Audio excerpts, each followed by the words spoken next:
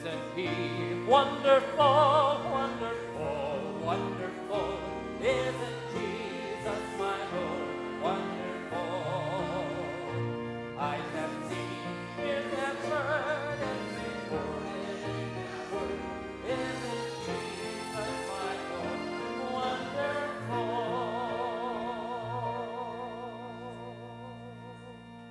We'll wait for you to come down here.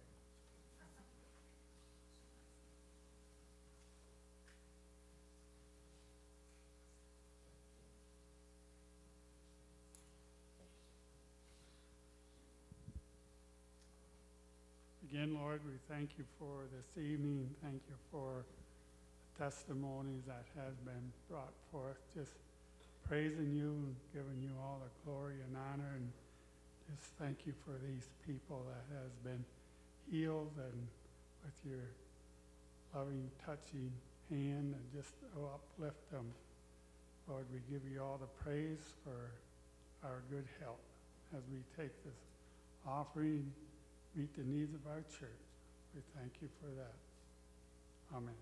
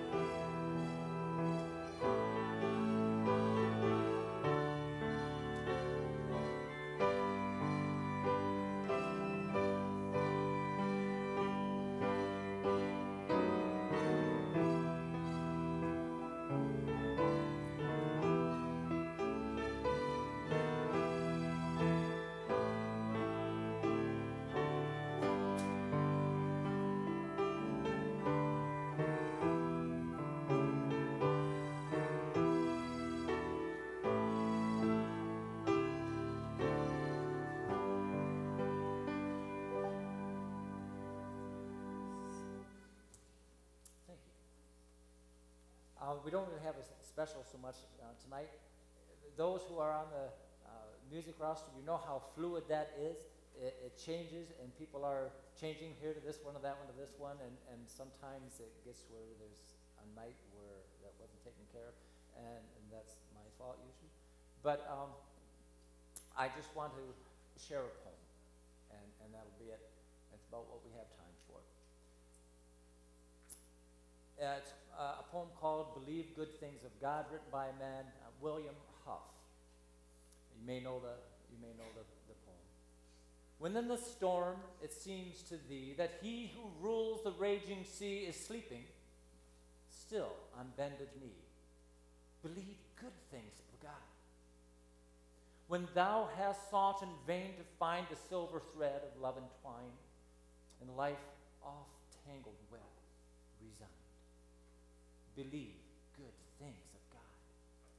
And should he smite thee till thy heart is crushed beneath the bruising smart, even while the bitter teardrops start, believe good things of God. 'Tis true, thou canst not understand the dealings of your Father's hand, but trusting what his love has planned, believe good things of God. He loves you. In that love, confide. Unchanging, tested, true, and tried. And let now joy or grief betide. Believe good things of God. For this you know you cannot raise your thoughts too high as spread above the earth, the sky. So do his thoughts, thy thoughts outvie. Believe good things of God. in spite of what your eyes behold, in spite of what your fears have told, still to his precious promise hold. Believe good things of God. For know that what thou canst believe, thou wilt in his good time receive. You cannot half his love conceive. Believe good things of God. Amen.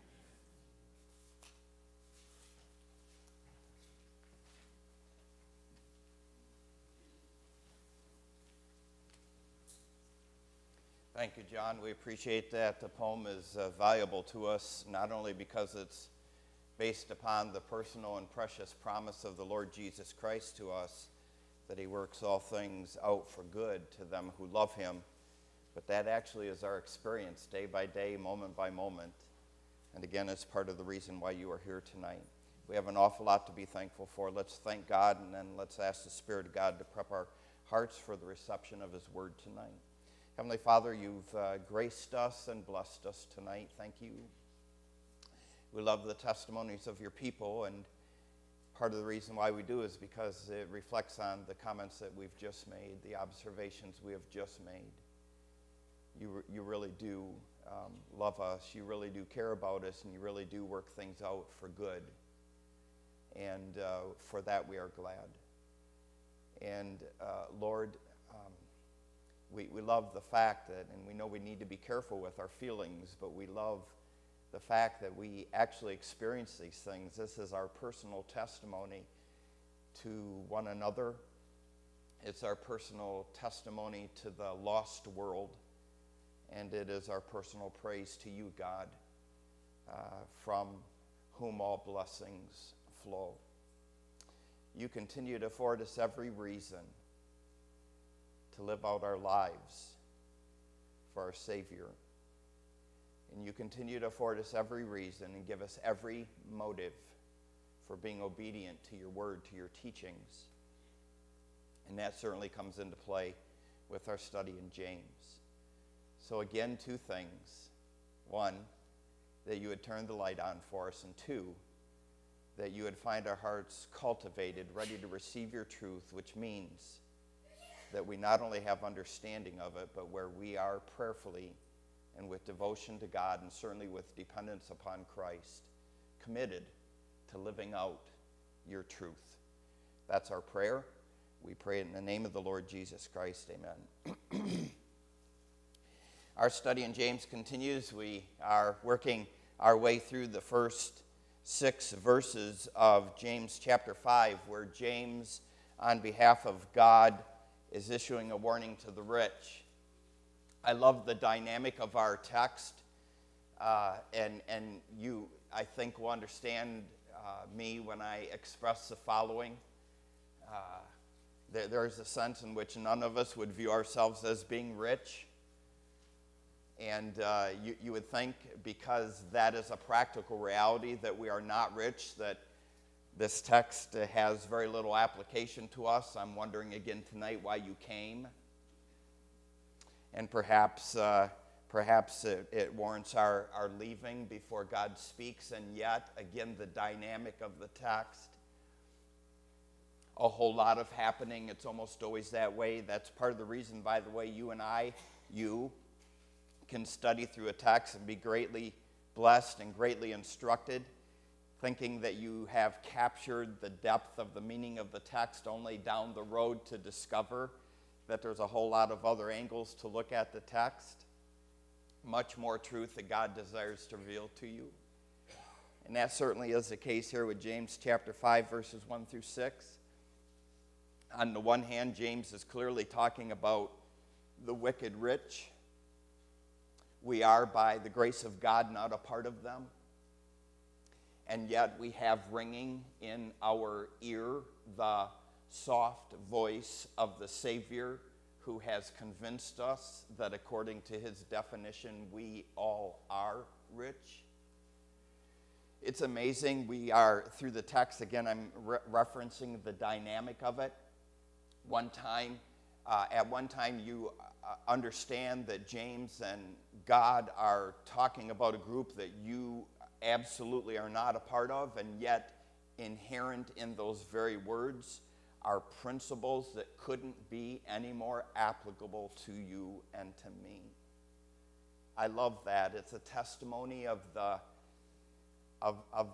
livingness of the Word of God. And it really reminds us, and this is a broad and good observation for us, it doesn't matter where you're reading, it doesn't matter who God is talking to, you can be certain that at least by way of principle that the Spirit of God will be knocking on the door of your heart and reminding you of vital truths. So I see that I continue to devote myself through this, not only study, but to devote myself. I'm often reading through James, even from my personal devotions. I have read, it'd be interesting, I don't count, it'd be interesting to know how many times I've read through James chapter 5, verses 1 through 6.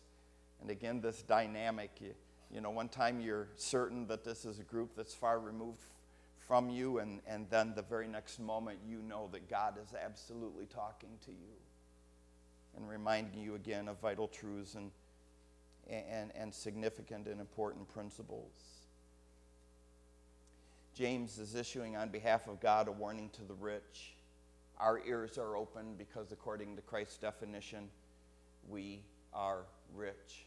And yet, especially tonight, we will see, and there's been a continuation of this, especially tonight, we will see that James' warning is primarily to the wicked rich, those who have trusted in their riches rather than trusting in the living God. So I say all that to you to help you to appreciate and to keep in mind the amazing dynamic that we have here in these verses. Let's read them together. You follow along as I read James 5, 1 through 6. Go to now, ye rich men, weep and howl for your miseries that shall come upon you. Your riches are corrupted, and your garments are moth-eaten. Your gold and silver is cankered, and the rust of them shall be a witness against you, and shall eat your flesh as it were fire. Ye have heaped treasure together for the last days. Behold, the hire of the laborers who have reaped down your fields, which is of you kept back by fraud, they cry. And the cries of them which have reaped are entered into the ears of the Lord of Sabaoth. Ye have lived in pleasure. You have lived in pleasure on earth and been wanton. Ye have nourished your hearts as in the day of slaughter. Ye have condemned and killed the just, and he doth not resist you. It's clear even from a cursory reading of these verses that what James is warning the rich of is the coming of divine judgment. This relates a little bit even to some of the testimonies that we heard tonight, and every time I think about divine judgment, I think of many things, including Christ's warning that was so succinctly and explicitly clear as he turned to the Pharisaical Jew and said, "Flee the wrath to come." And whenever I think about that, and of course these are coming from these words are coming from the word of life, the Lord Jesus Christ. These words are coming from the one who is in his very nature and essence truth. John 14:6. God cannot lie. And this is the Son of God, the eternally begotten Son of God. This is God in the flesh. It's the second personage of the Trinity. It's the Lord Jesus Christ. I'll tell you, if he warns us of judgment coming, you can count on the fact that it's coming. And as I rehearse that, I think of the worldling and his response to such. And I realize that some have done a disservice in regard to this. I've often referenced, the person Hollywood has really captured this, a half-naked man with big billboards on both the front and back of him standing on the corner and probably, even intoxicated and saying, "Judgment is coming, judgment is coming." And oh, how the world mocks that. Problem is, judgment is coming. That's the problem. And even Brother Jerry in his testimony touched on that. We have to continue to warn, but it needs to come from a life. It needs to come from a life that is built on the rock, the Lord Jesus Christ. It needs to come from a testimony that consistently sets forth Christ. It needs to come from a heart that is beating for the Lord Jesus Christ. Fortunately, the worldling from time to time will listen to such a testimony. Here's James. He's warning the wicked rich of divine judgment. We know that it's judgment not only even from a cursory reading, but whenever we come across the word fire, there is a good chance that that is a symbolic reference of judgment. And of course, you see that in verse 3. As you and I take a closer look at the text, it reveals that James actually has two kinds of judgment in mind. Maybe better to say two stages of judgment. And the first stage has already come. This ought to warn us. By the way, we have been belaboring the second law of thermodynamics, which tells us that physical things are winding down and wearing out. But that has been divinely imposed, and there's a divine purpose behind that. For the child of God, it certainly includes this idea, a good reminder that this world is not our home, we're simply passing through.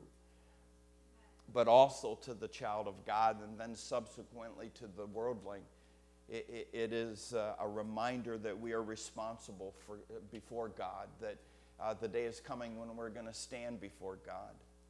And of course, that principle is applicable to any and all, both sinner and saint, although you and I continue to rejoice in the work of Christ in our lives and paving the way for us to know beyond a shadow of a doubt that we will not be standing in God's divine judgment against sin, because it's been cared for completely and fully by the Lord Jesus Christ on Calvary's cross. But even the child of God will stand before the Lord Jesus Christ and give an account to him in regard to the decisions that we have made, the choices we have made in life, the directions we have taken, and the way that we have responded to one another, and the way in which we have handled the Word of God, not only again knowing, but living it out as James petitions us. So there's actually two stages to the judgment. There is a partial present judgment in the form of the second law of thermodynamics, the law of entropy. Physical things are winding down and wearing out. By the way, I am inserting here very quickly that the second law of thermodynamics is part of the divine curse on sin. Sometime down the road here, probably not as long as what you might think, we will be getting to the curse in our study in Genesis. Adam and Eve are about to sin. They're about to succumb to the temptation of the tempter. And God is going to institute the curse on creation. I don't want you to misunderstand. I know you know this. I want you to know that I know it as well. We sinned. The curse, it comes at the hand of God, the sovereign hand of God. In other words, God wasn't taken by surprise in regard to all of these things, and the curse certainly doesn't supersede God. It comes at the hand of God, but I don't want you to misunderstand. We sinned. It's our responsibility. Although the curse has been divinely imposed, and we know that from many texts, including Romans chapter 8 and verse 20, the fact of the matter is the curse is our fault. Sometimes we need to just go back to our childhood terminology. It's my fault. Theologians would express it possibly a little bit differently. So there is a present partial judgment in the form of the second law of thermodynamics, and James emphasizes this present partial judgment in verse 2 and verse 3a. I am reading verse 2 and verse 3a. Your riches are, present tense, corrupted. Your garments are, present tense, moth-eaten.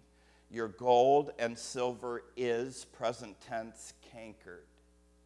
Again, the second law of thermodynamics. And we noted that the second law of thermodynamics unfolds equally among both sinners and the saints. So James, in verse 2, in the first part of verse 3, emphasizes the present partial judgment. And then like that, rats, like that, just like that, he moves from the present partial judgment to a future full and final judgment that you and I know ultimately culminates with the great white throne judgment that is delineated and discoursed in Revelation 20, verses 11 through 15, and which ultimately results in hellfire. You remember verse 15, and whosoever was not found written in the book of life was cast into the lake of fire. Listen, divine judgment is coming. Man may and does mock, but that doesn't change the reality and the truth of the matter. And by the way, I've noted with you in regard to mocking, the world's mocking, I am certain that even that is an expression of the fact that down deep they know that it's true. We do have something to work with in regard to the worldling, even the one who mocks. Take a look again at verse 3. I'm reading the verse in its entirety now. Your gold and silver is cankered, and the rust of them shall be, notice, present partial judgment, verse 3a, and then like that, James transitions from present partial judgment to future when he says, and the rust of them shall be a witness against you, and shall eat your flesh as it were fire. Ye have heaped treasure together for the last days. James, I just, again, continue to stand amazed at James, what a master teacher he has become. I wonder who his family is. I wonder what kind of influences he's had in his life. And of course, he is writing under the inspiration of the Spirit of God, as you know. We noted, so again, let me be clear. Sorry, I'm rambling just a little bit. James starts out by emphasizing this present partial judgment. He speaks of our gold and silver that is rusting and cankered. And then he quickly transitions to a future judgment, and he informs them that the day is coming when the way that they have handled their riches will actually testify against them. We noted, again, by way of principle, that has application to us. Although this judgment, we're not going to be there because of the gracious and merciful work of Christ in our lives. The fact of the matter is the principle is very much applicable. And although you and I are not going to be at the great white throne judgment, we will be at the judgment seat of Christ, and Christ will be asking us and evaluating and talking to us about the way that we handled the things that he gave us, the things that he entrusted to our care. And in that day, even for the saint, although that isn't James' primary emphasis here, in that day, even for the saint, our riches will testify either for or against us. Simply stated, and this is even more fully true for the wicked rich, if we've acquired it properly, if we've acquired it legally, and if we have used it for God's glory and for the good of others, then it will testify for us. But if, on the other hand, we have accumulated it with improper motive, if we've had this strong desire to be rich, if we have lusted and coveted in regard to physical things, if our hearts have not been right, if we have sought things in order to consume them upon our lusts, which James earlier warned us in chapter 4 and verse 3, then our things will actually testify against us. I want to care about that. I want to change. I want to not be ashamed before the Lord Jesus Christ in that day. So again, these things are so very much applicable to me. But James is expressing a gravity in regard to the wicked rich, and we especially see that in the words here in verse 3, and I'm quoting, "and shall eat your flesh as it were fire." I have an interesting contemplation for you, and especially jives again with some of the testimonies we heard. Zane Hodges is a Dallas Theological Seminary guy. I have a number of his works. They're valuable to me.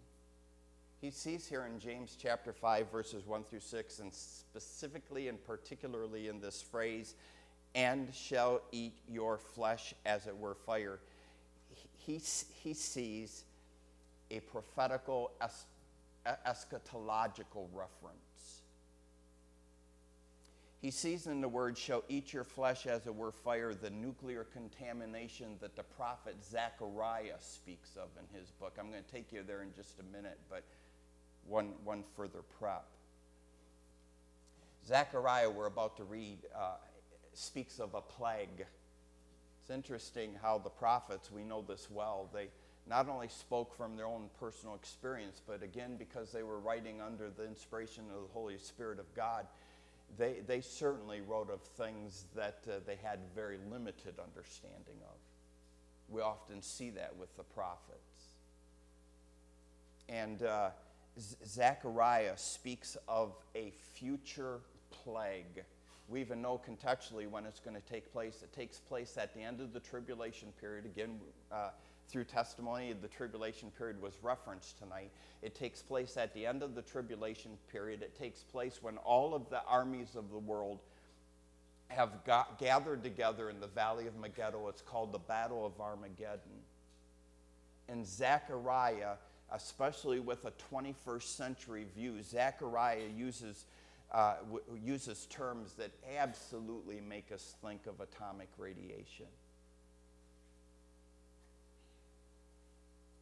This plague strikes the armies gathered together at Armageddon. They have gathered together at Armageddon ultimately to fight against, guess who? Jerusalem, the Jew, Israel. And God steps in, the Lord Jesus Christ. No, listen, he literally steps in. But we have an action that takes place, and again, Hodges sees a connection between our text in James 5, 1 through 6, and Zechariah. You ready to turn? You curious? Zechariah, it's the second to the last book in the Old Testament. Minor Prophet, chapter 14. Take a look. It's an interesting read. I'm not going to push or belabor, but a very interesting read. Zechariah 14, beginning with verse 12, reading through the 15th verse. And at the end, you'll be surprised of something especially. Zechariah 14, verse 12. "And this shall be the plague wherewith the Lord will smite all the people that have fought against Jerusalem. Their flesh," notice the depiction of language here, "their flesh shall consume away while they stand upon their feet. And their eyes," it's not a pretty picture, folks, "and their eyes shall consume away in their holes, and their tongue shall consume away in their mouth." By the way, out of all the commentators that we've consulted in regard to verse 12 in particular, I have not found a conservative commentator yet who dubs what we just read as being figurative in language. I'm reading verse 12 again. And this shall be the plague wherewith the Lord shall smite all the people that have fought against Jerusalem. And their flesh shall consume away while they stand upon their feet, and their eyes shall consume away in their holes, and their tongues shall consume away in their mouth. And it shall come to pass in that day that a great tumult from the Lord shall be among them, and they shall lay hold every one on the hand of his neighbor, and his hand shall rise up against the hand of his neighbor. And Judah also shall fight at Jerusalem, and the wealth, this is the curious thing here, and the wealth of all the heathen. You see the tie to James? And the wealth of all the heathen round about shall be gathered together. Guess what? Their gold and their silver, and Zechariah even mentions their clothing. Here is the rich, well off with gold, silver, and apparel, and guess what? It doesn't cut it in the last day. Again, verse 14, and Judah also shall fight at Jerusalem, and the wealth of all the heathen round about shall be gathered together, gold and silver and apparel in great abundance, and so shall be the plague of the horse and of the mule and of the camel and of the ass and of all the beasts that shall be in these tents as this plague. Wow, talk about amazing destruction coming not at the hands of man, but at the hands of the Son of Man. And by the way, and again it relates to testimony, man has created all of these different things using the elements of the earth, and so we talk of, and some even fear of, atomic bombs and stuff like that. I will tell you this, the creator of the universe doesn't need to have a bomb in his hand to do exactly what we would anticipate would happen if such a bomb went off. So I thought that was kind of interesting, and I will leave that with you. But it certainly, at least potentially, throws some added light on James' last statement at the end of verse 3. Would you take a look? Our time's almost gone. I have to let you go. We're going to have to, believe it or not, actually come back to this phrase. James says, ye have heaped treasure together for the last days. You see the irony, right? You don't really need for me to even express this. James has the rich, the wicked rich in mind. They have accumulated great wealth, thinking that it will somehow help them in the end, when in reality such riches, as we've already identified, will actually witness against them. More to come. Heavenly Father, we thank you for our study in James, and oh, how practical it is. And I tried to express this at the beginning and probably didn't do a good job, but what an amazing dynamic we have here. There are times when we think of no one but the wicked rich, and yet as you warn them through the Apostle James, you do so with various principles that couldn't be any more applicable to us. We certainly are not fearing the great white throne judgment. The Lord Jesus Christ has cared for the punishment and judgment of our sin. And yet we know full well that the day will come when we'll stand before the Lord Jesus Christ and give an account to him as to how we've chosen to live our lives, and specifically how we have handled the things that you've entrusted to our care. We will answer for our stewardship. And oh God, we want to be good stewards. We want to be, as the Apostle Paul petitions, we want to be faithful stewards. And in contrast to the wicked rich here, and we'll say more about it next time, the Lord willing, as they accumulate this wealth, and the sad irony, they're banking on this, thinking that it's going to help them when it actually in the end testifies against them. Again, you have and will continue to encourage our hearts that it's possible for us to use physical things that do not last in such a way so that they result in things that do. What a great thing. Help us to fully embrace it, we pray, in Jesus' name. Amen.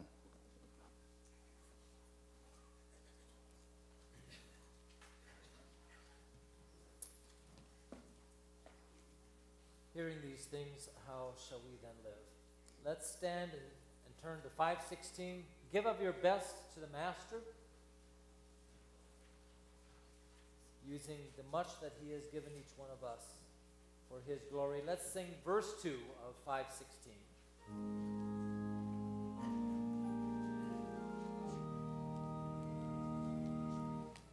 Give of your best to the Master.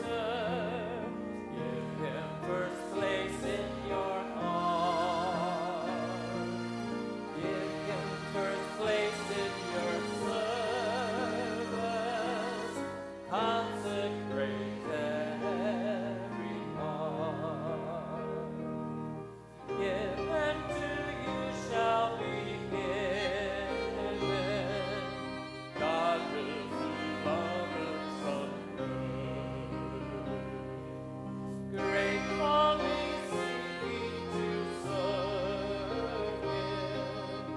Give him the best that you can. Give up your best to the Master.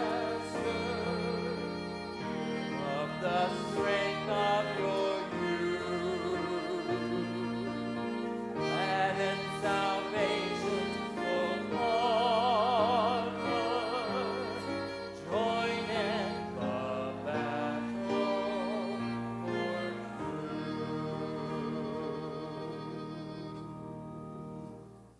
I've asked Brother Bob to please close us in a word of prayer. Loving Father, we bow again tonight in your presence. First of all, to thank you for coming to meet with us once again. It's a great privilege to come into your house, to have our pastor open the precious book and give to us the words that you would have him give us. Thank you tonight, Lord, that trust that each one here tonight knows you as their Savior, because these judgments that are going to come upon the world that is lost is unimaginable. Thank you, Lord, that we will not have to suffer this, that we will be with you, rejoicing in our salvation.